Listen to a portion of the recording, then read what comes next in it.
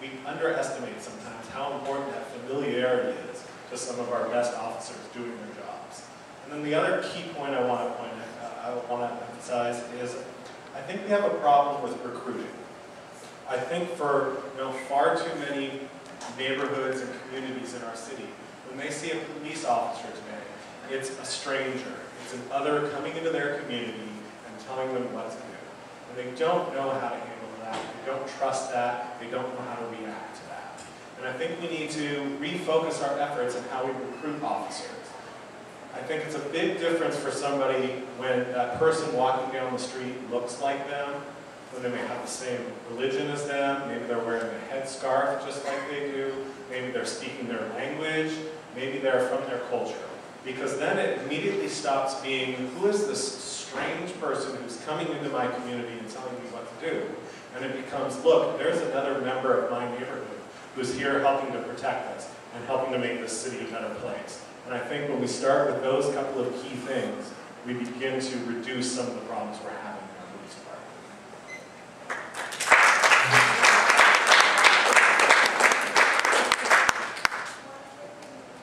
And back to one that we had before, do you support paid sick days for all workers in Seattle? And if you do, how will you fight for that?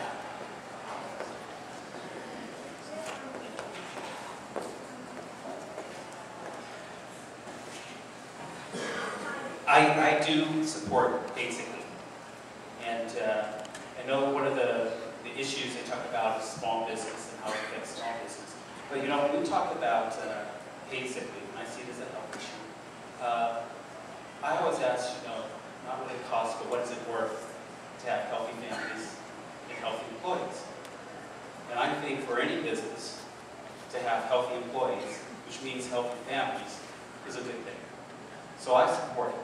But I also understand that, and I work in economic development, that we have small businesses and the challenge to small businesses. When people talk about small businesses, I think they tend to forget that there are different types of small businesses. By SBA standards, I think a small business is like $7 million. But the reality that most small businesses are what we call micro and mini businesses. They're 2, 3, 4, 5, maybe a family. And it's difficult for them to implement something like this just based on the margins. But what I hear when I talk to people is the majority of Seattle businesses are providing some form of paid sick leave now. I think maybe 60%, 50, 60%. And so the question is, we'd like to see it for everyone, but we've got to move up that continuum. We have to make sure that in many cases, people who don't have paid sick leave, they're restaurant business, they're service people, and when they lose a day of work without pay, if you can imagine losing 10, 20% of your check for that week. That's what it means to folks. And in many cases, retribution if they don't show up to work. And so they're working a very difficult balance. In one of my past jobs at the city of Seattle, I was a safety and health director. So I knew very closely what it meant to have my workers, that they were safe, that they were healthy, and when they weren't healthy, they couldn't come to work. They needed to stay home. I was a flight attendant. I tell all my little jobs. Now you can imagine being sick on a plane with 300 people, and you weren't allowed to come to work. So I know that value. But then I think the thing that connects me the most is I know that in many cases, these sick days mean a family member, a guardian, a mother, being able to take care of a child. Because usually that's where it really comes down to. In most cases, not the individual, but a family member or a loved one that they're taking care of. So in terms of fighting for it, I am 100% in support of it, and if elected, I will work with fellow council members to do whatever is necessary to ensure that we have a safe and healthy community.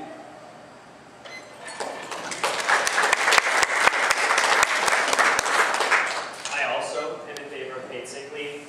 I've studied the San Francisco model, and what's really fascinating about it is the study that's been released about it. The most recent study of the San Francisco model has indicated that 60-some% of businesses actually were in favor and found it to be very helpful to them after paid sick leave was actually instituted. They found that workers weren't abusing it. They found that a healthier workforce, and in fact, they enjoyed the program. I think this is both a public health and human rights issue. It's also a women's issue.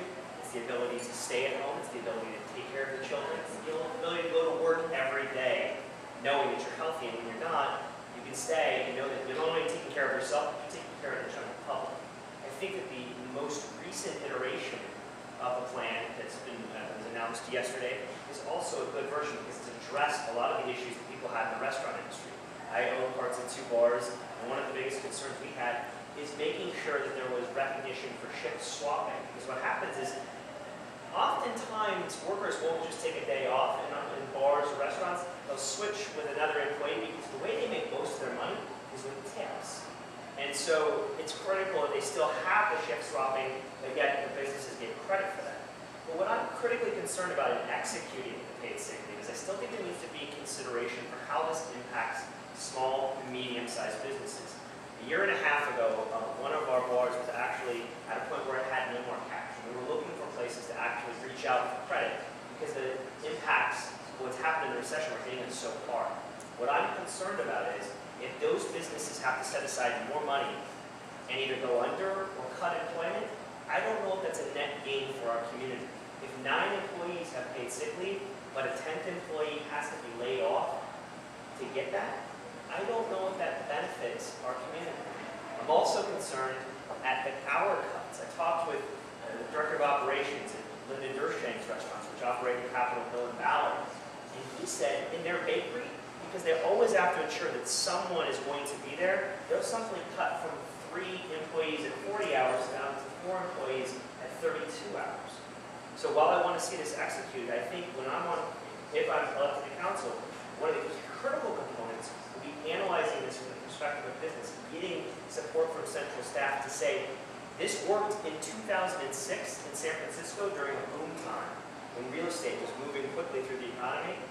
But in 2011 in Seattle, how can we best address this?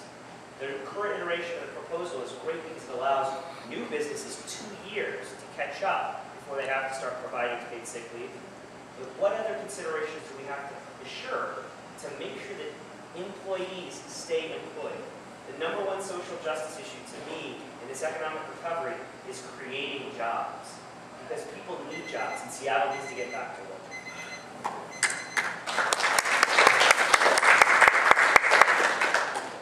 I think there's no question that paid sick leave, it's a family issue, it's a human rights issue, it's a social justice issue. And frankly, I think we need to push a little hard on businesses on this one. It's clear when you have good employees, when you treat your employees right, you get that respect back, you get better service, you get better work out of your employees. And the kinds of arguments we hear against paid sick leave are the same kinds of arguments that were given against minimum wage laws, given against health benefits, given against all the sorts of things that a lot of us now take advantage and we just assume that's part of having a job.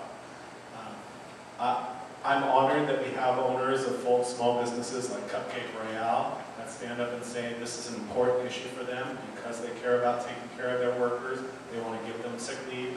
And I'm a little concerned, I'll tell a story, Sally was probably there when this was brought up, I assume. There was a business owner who spoke at the public hearing that the city council had about this early on, who basically said something along the lines of, well, if this gets implemented, the first sunny day after a long Seattle winter, all my employees are going to come and sick. And a bunch of us, when we heard that, we were sort of paying attention from online, from not in the chambers, we kind of thought, well, if that's what your employees would do, I think you have a bigger problem with your employees, and they're not going to sick leave. And so for me, there's no question. I'm 100% in favor of this because I think good employees, healthy families are what build strong small businesses, what build our economy and help us get out of the economic crisis we're in.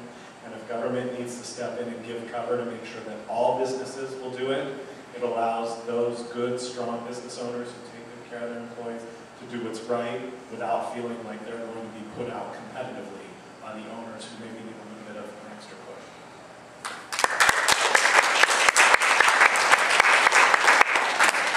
Oh, absolutely, I am in favor of paid sick leave. It is a women's issue, it is a public health issue, it's a family issue. And I am sure that we are going to look back on this particular debate, we're going to say to ourselves, we would now take away the minimum wage, and this is another minimum wage I'm so very, very proud of the fact that those people who are a coalition, who are backing this, have sat down with a lot of the small business owners, and they have come up with a compromise plan. It's not the San Francisco plan, it's not the Washington, D.C. plan, but it is a Seattle plan.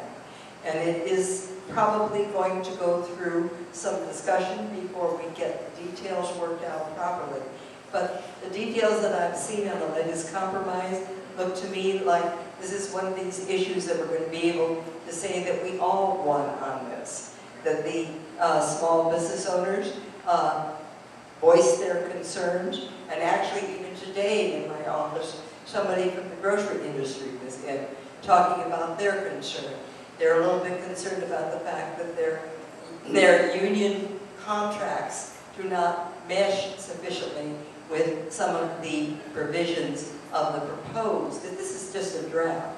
We're hoping that you all will come in and tell us what you think about it as well. We need citizen help with this. We need citizens to look at it and see whether it makes sense to them. But certainly it does not make sense to me to be spreading diseases by having people come to work who are sick. It isn't good for them, and it certainly isn't good for the community. And I back it 100%.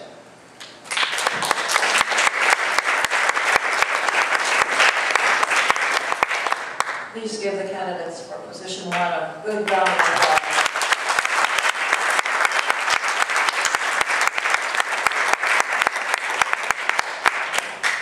We now have the opportunity to endorse if you so desire.